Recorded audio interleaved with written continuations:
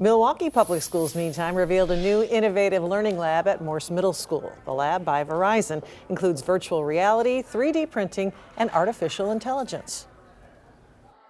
All this is what's called leading edge technology, so that you all will be equipped to learn not only technology, but how to be lifelong learners, how to be curious, and how to be problem solvers. It's hands-on and interactive, and we don't have to just sit in classrooms and read books. We can code and we can explore places we've never been to. About 500 students will have access to the lab.